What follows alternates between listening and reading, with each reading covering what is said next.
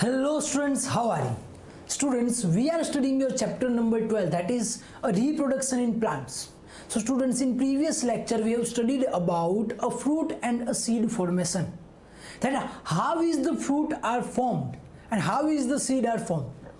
हमने देखा था कि फ्रूट्स कैसे बनते हैं, सीड्स कैसे बनते हैं. तो फ्रूट्स ओवरी ग्रो होती है और हमें फ्रूट मिलता है, और ओवरी के अंदर जो छोटे छोटे ओव्यूल्स होते हैं, ओव्यूल्स ग्रो होते हैं, उससे हमें सीड मिलता है. ये सारी चीजें हमने देखी थी. तो आज का हमारा टॉपिक है अ सीड डिस्पर्सल.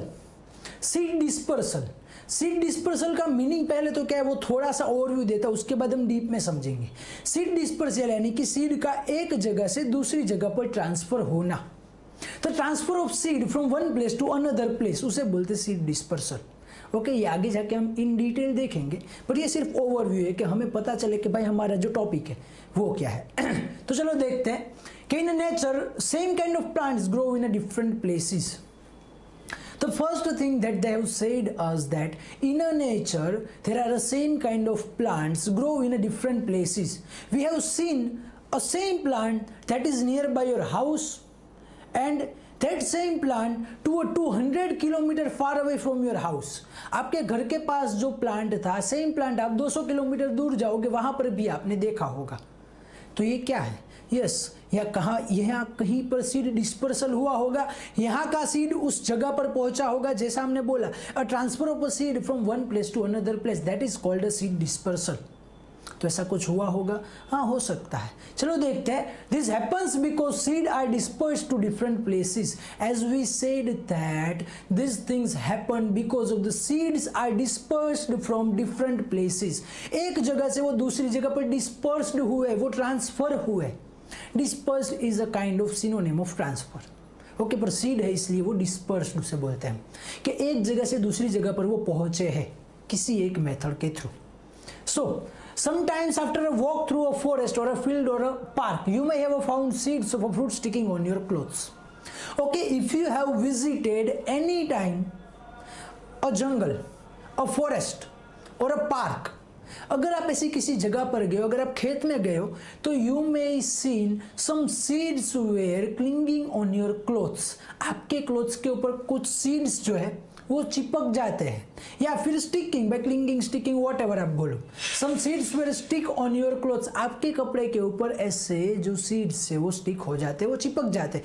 ऐसा आपने देखा होगा, कई बार होता ही है हमारे साथ. अगर आप अपने खेत में जाते हो, अगर है तो, मेरे पास खेत नहीं है भाई, अगर आपके पास खेत है, आप खेत में आप चक्कर लगाने जाते हो तो आपके कपड़ों के ऊपर सीड्स लग जाते हैं. किसी फॉरेस्ट में घूमने गए तो वहां पर भी ऐसा हो जाता है.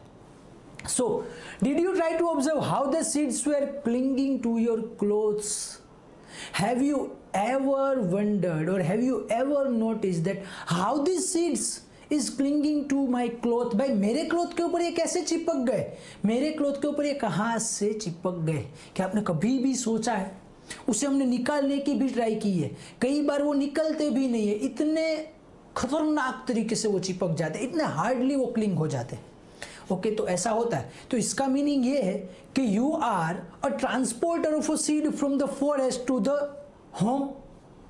हो सकता है ना भाई, फॉरेस्ट पे आप गए थे, वहां से चीज उठा के आप अपने घर पे लेकर आ गए, इंटेंशनली नहीं.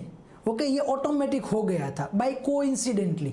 Okay, but you are a transporter. आपने उसे ट्रांसपोर्ट किया एक जगह से दूसरी जगह.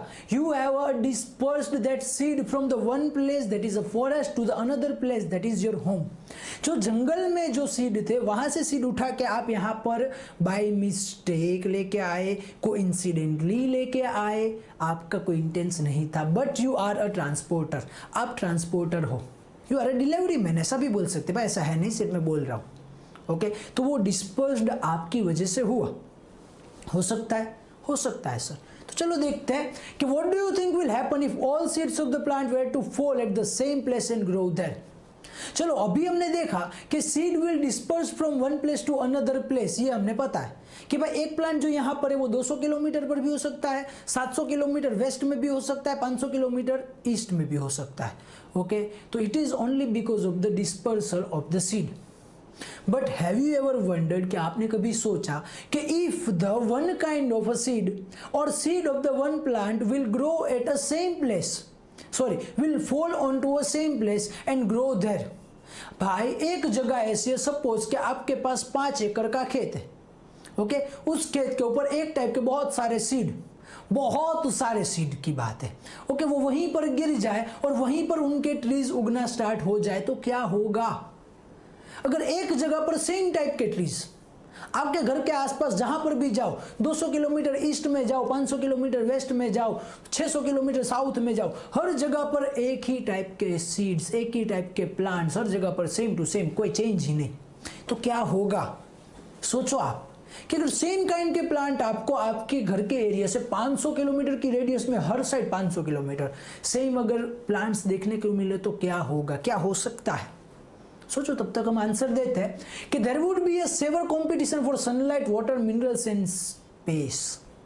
तो if there will be a same kind of plants grow into a same place, so there will be a competition. तो वहां पर कंपटीशन होगी, किसकी कंपटीशन होगी? पहले तो प्लांट्स को क्या चाहिए वो पता होना चाहिए। Plants need a sunlight, plants need a water, plant needs a minerals, plant को ये सारी चीजें चाहिए और स्पेस भी चाहिए उगने के लिए। तो there will be a competition for the sunlight, there will be a competition for the water, space and minerals that will needed for the plant. Plant को ये सारी जो चीजें चाहिए उसके लिए कंपटीशन हो जाएगी ना। सपोज कि आपके पास 100 रुपए है, कितने? 100 रुपए, और 100 रुपए आपको आपके अपने 2 फ्रेंड्स को देने हैं, तो दोनों को 50-50 रुपए मिलेंगे, तो दोनों को इनफ रुपए मिलेंगे। सपोज कि आपके पास वही 100 रुपए और आपको 100 लोगों को देने हैं, तो क्या होगा? यस, आप सभी को 1-1 रुपया दोगे, तो भाई सबको चाहिए थे 10, 15, 20 रुपए, पर आप सिर्फ दे रहे हो 1 रुपया। क्यों? Because there is lots of competition. भाई 100 रुपए के लिए बहुत सारी कंपटीशन है। तो यहां पर भी ऐसा ही है कि भाई प्लांट होने चाहिए कम, पर क्या हो रहा है कि भाई बहुत सारे, तो वो सनलाइट सबको चाहिए, सबको मिनरल्स चाहिए, और सेम काइंड के प्लांट होंगे तो उसे कुछ स्पेसिफिक मिनरल्स ही चाहिए, अलग अलग प्लांट होंगे तो उसे अलग अलग मिनरल्स मिलेंगे। ओके, आपने ऐसा पढ़ा हुआ भी है कि भाई हर बार जब क्रॉप प्रोडक्शन करते हो आप, तो क्रॉप प्रोडक्शन के अंदर भाई प्लांट्स जो है आपका क्रॉप से उसे चेंज करना रहता पड़ता है। क्यों? क्योंकि एक टाइप के क्रॉप कुछ स्पेसिफिक मिनरल्स ही उठाते हैं जमीन के अंदर से, अगर वही उगाते रहोगे तो वो मिनरल्स खत्म हो जाएंगे, इसीलिए दूसरे क्रॉप्स आपको उगाने पड़ते। तो सेम चीज यहाँ पर है, ये कंपटीशन हो जाएगी तो सबको इनफ क्वांटिटी में, एडिकेट अमाउंट में उसे नरिशमेंट, न्यूट्रिशन नहीं मिलेगा। Okay, so as a result the seed would not grow into healthy plants. Plants benefit by the seed dispersal. Okay, as we said that if there is a such kind of competition they will not grow. Okay, वो properly grow नहीं हो पाएंगे। ये हमने पढ़ लिया भाई, crop का एग्जांपल ये कैसे होता है, हमें पता है कि वो ग्रो नहीं हो पाएंगे क्योंकि there will be A competition. चाहिए थे 20 रुपए पर दे रहे हो आप सबको 1 रुपी, तो कैसे होगा भाई, उनका काम नहीं बनेगा। तो there will be a competition and plant will not grow properly, plant properly grow नहीं हो पाएंगे। That's why the seed dispersal is beneficial for our earth। हमारी अर्थ के लिए सीड डिस्पर्सल बहुत काम का है, क्योंकि इसी की वजह से एक बैलेंस रहता है। हर जगह पर अलग अलग टाइप के ट्रीज, सबकी कुछ अलग न्यूट्रिशनल नीड, सबको कुछ अलग मिनरल्स चाहिए। कोई थोड़ी सी ज़्यादा सनलाइट ले रहा है, कोई थोड़ी सी कम सनलाइट ले रहा है, कोई ज़्यादा स्पेस रोक रहा है, कोई कम स्पेस रोक रहा है। आपने ऐसे देखे हुए प्लांट्स कि कोई ऐसे सीधे प्लांट्स होते, सॉरी ट्रीज होते, कोई ऐसे घने ट्री होते, कोई ऐसे नीचे गिरे हुए ट्रीज होते। तो अलग अलग ट्रीज, अलग अलग स्पेस, अलग अलग मिनरल्स, अलग अलग वाटर रिक्वायरमेंट, अलग अलग सनलाइट रिक्वायरमेंट, अलग अलग space requirement. That's why our environment is balanced because of the seed dispersal. भाई अगर सीड डिस्पर्सल ना होता तो हर तरफ कंपटीशन। आपके घर के आसपास नीम के पेड़, जहां पर भी जाओ नीम के पेड़, बस और कुछ मिलेगा ही नहीं। तो खाना कहाँ से खाएंगे? अगर नीम के पेड़ सभी जगह पर उगेंगे तो खाना आपको सिर्फ नीम के पेड़ में सब, तो कुछ खाते नहीं हो। सपोज कि आपके घर के आसपास सिर्फ पोटैटो ही उगते तो आपको सिर्फ पोटैटो खाने पड़ते। आपको मिर्ची चाहिए तो कहाँ से लाते? आपको स्पिनच चाहिए तो कहाँ से लाते? तो आपको जाना पड़ता बहुत दूर की प्लेस पे। तो seed dispersal is beneficial. So it prevents competition between the plant and its own seedlings for the sunlight, water and minerals. And because of the seed dispersal, it prevents the competition. वो competition रोक देता है। किसकी competition? हमने देखा था the competition of water, sunlight and space and minerals. तो इसकी वजह से the siblings यानी कि भाई हमारे चाचा, मामा, उसके भाई, वैसे ही सीडलिंग्स यानी प्लांट्स के अंदर भी सेम भाई, एक जो ऊपर दादा थे, एक दादा पेड़, उसके छोटे छोटे बच्चे, उसमें से जो सीड आए, उसमें से जो प्लांट ग्रो हुए, दैट इज सीडलिंग्स. तो there will be a less competition in between the seedlings because of the seed dispersal. क्योंकि एक सीड यहाँ पर गिरा, एक 200 मीटर दूर जाके गिरा, तो उसे अलग अलग स्पेस, अलग अलग वाटर रिक्वायरमेंट मिनरल्स मिल जाएंगे. And it also enables the plants to invade new habitat for wider distribution.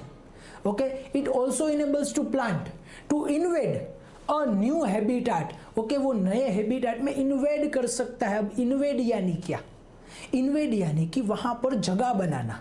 एक जगह से वो दूसरी जगह पर गए तो वहां पर उसे जगह बनानी पड़ेगी ना, घुस जाना. इन्वेड का मीनिंग क्या है कि दूसरे हैबिटेट के अंदर घुस जाना.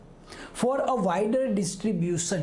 ओके, अपना जो भाई एरिया है, एरिया को बढ़ाना. ओके, वो जो प्लांट है वो एक जगह से दूसरी जगह पर जाएगा, वो इन्वेड हो जाएगा, वहां पर फोर्सफुली घुस जाएगा. ओके, दूसरी जगह पर जाके गिर जाएगा और वहां पर वापस से वो ग्रो होगा. क्लियर? तो seed dispersal is really beneficial and absolutely necessary for our environment, for our earth, for our habitat. Okay, हमारे एनवायरमेंट के लिए बहुत ज़रूरी है. तो सीड डिस्पर्सल तो देख लिया कि भाई हाँ ज़रूरी है. तो होता कैसे है सर? तो चलो देखते हैं कि seeds and fruits of the plants are carried away by the wind, water and animals.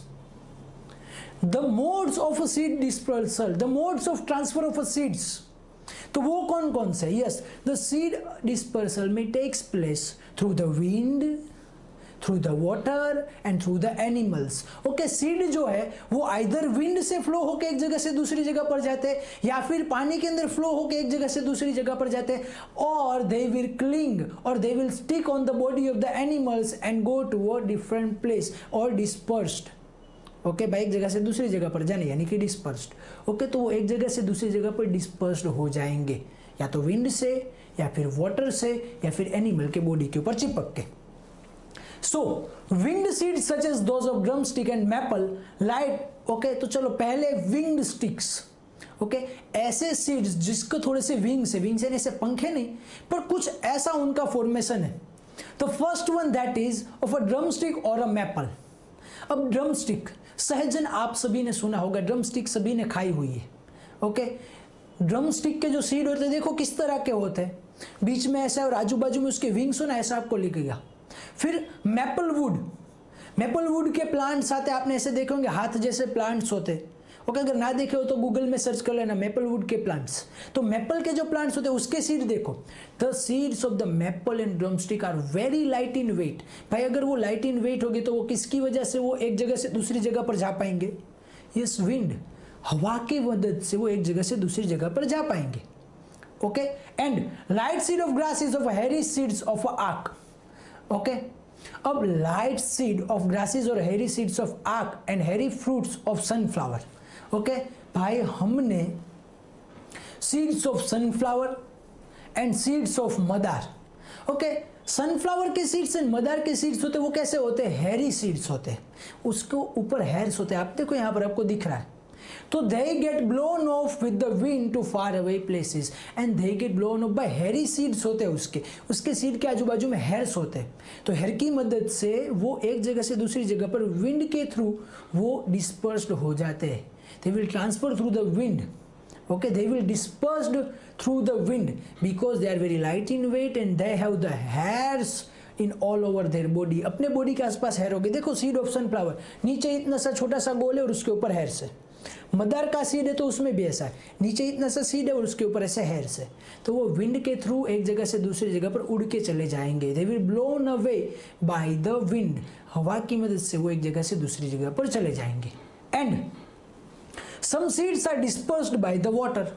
As we said that some of the seeds will dispersed by the water. वो water के थ्रू भी dispersed हो जाते हैं भाई.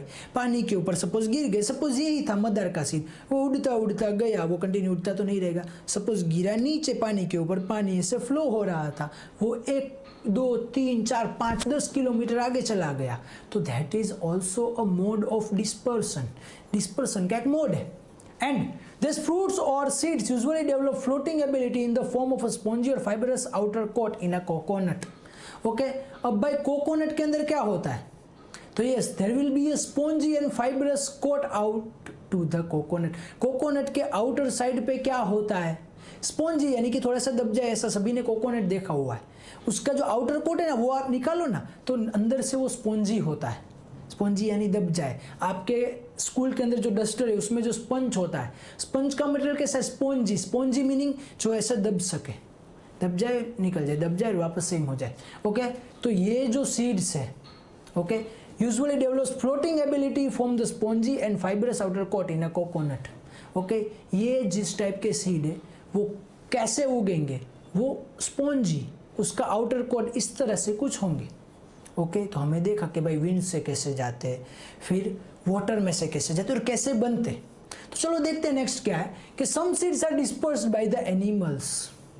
Okay, and we have already said that some seeds are dispersed by the animals. Okay, we are also included in animals, हम भी animals में इंक्लूड ही है भाई। ओके, आप भी एनिमल हो, you are a social animal. Okay, we are a social animal, हम सभी सामाजिक प्राणी है। कैसे भाई, सामाजिक प्राणी, हम समाज में रहते हैं इसलिए हम सामाजिक प्राणी हैं। तो हम भी डिस्पर्स करते हैं ना, हमने एग्जांपल देखा था कि आपके पैर के ऊपर, आपके कपड़ों के ऊपर लग गए और आप फॉरेस्ट से लेके अपने घर पे लेके आए, तो you are a animal. Okay, you are a transport of a seed from the one place to another place. तो ये कैसे सीड है जो इस तरह से डिस्पर्स होते हैं। यहाँ पर लिखा हुआ है specially spiny seed with hooks which get attach to the bodies of animals. Okay, किस टाइप के सीड होते हैं, तो यहां पर लिखा हुआ specially spiny seed with hooks with their bodies. Okay भाई, ऐसे सीड्स जो स्पाइनी हो, उसके ऊपर स्पाइन्स निकले हुए, ओके, और वो जो स्पाइन्स है ना वैसे नहीं, वो हुक वाले होते हैं।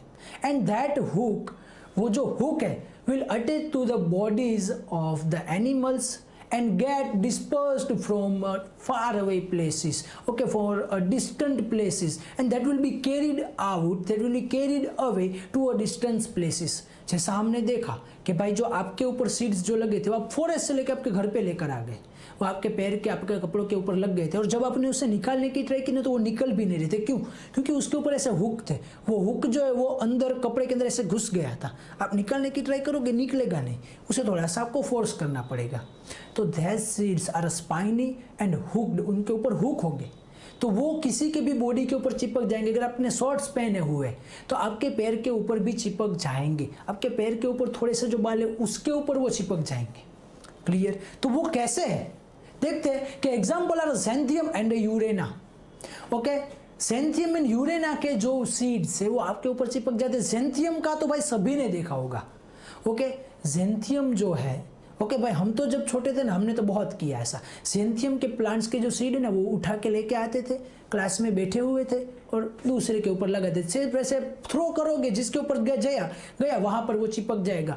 उसके ऊपर आप देखो, आपको दिख रहा है वो नुकीला होता है, और वो नुकीला तो थोड़ा सा मुड़ा हुआ हुक जैसा होता है। तो it will easily attached to the body of animal और to the clothes of a person, वो पर्सन के क्लोथ के ऊपर या किसी एनिमल के बॉडी के ऊपर अटैच हो जाते हैं और एक जगह से दूसरी जगह पर जाते हैं।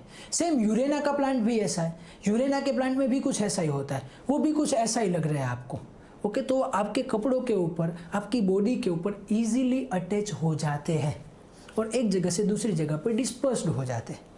क्लियर? कि भाई हमारे जो सीड्स है, how they are dispersed, modes of the seed dispersion, the first one that is by a wind, the second one that is by a water, and third one it is by a clinging और sticking on the bodies of the animals. Okay, ये 3 वे है और ज्यादा तो कुछ नहीं है। आप ऐसा बोलोगे कि सर हम बैग लेके गए और बैग में चिपक गया, तो बेटा वो तो अब आया। Okay, that is not a natural way, we are studying a natural way of seed dispersal. Naturally जो होता है, हमारा जो एग्जाम्पल दिया हम लेके आए, हम भी नेचुरल वे नहीं है, हम भी वहां से लेकर आए। ओके, तो जो नेचुरल वे है वो ही हम पढ़ रहे हैं। क्लियर? तो ये था हमारा सीड डिस्पर्सल और यहां पर हमारा चैप्टर रिप्रोडक्शन इन प्लांट्स भी खत्म होता है कि भाई प्लांट्स के अंदर रिप्रोडक्शन कैसे होता है, रिप्रोडक्शन के टाइप्स क्या क्या थे, आपके अंदर जाइगोट कैसे फॉर्म होता है, फर्टिलाइजेशन कैसे होता है, फर्टिलाइजेशन होने के बाद जाइगोट हुआ, उसके बाद ओवरी बनता है, ओवरी में से फ्रूट बनता है, अंदर ओव्यूल होते हैं, ओव्यूल में से सीड बनते हैं। ओके, ये सारी चीजें हमने देख ली। क्लियर? चलो, तो इस चैप्टर यहाँ पर कंप्लीट कर दे। इस चैप्टर में आपको खास ध्यान देना है, नेक्स्ट लेक्चर में देखेंगे नेक्स्ट चैप्टर। Thank you.